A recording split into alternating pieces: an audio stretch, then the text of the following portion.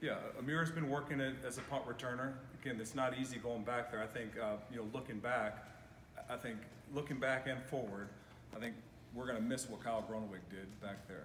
He kind of had nerves of steel back there, and he would field some that when you go back and watch the film, you're like, that's kind of questionable. Why are you fielding that? But he was very confident back there.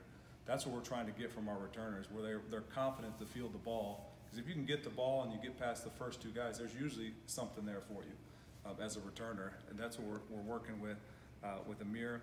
There's also some other guys out there. Nico Reganey has shown up a little bit. Geno Stone has shown up in that regard.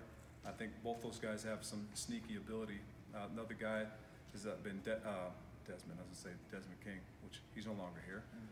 But Devontae Young has been working back there and doing pretty well, and you referenced Daron McKinney as well. Some young guys. A kid that's kind of jumped up a little bit in my eyes, that when he has the ball in his hands, he's not the most graceful fielding the ball, but there's a guy named Terry Roberts, who's a young kid, hasn't played here, but he's pretty electric with the ball in his hands. You guys had a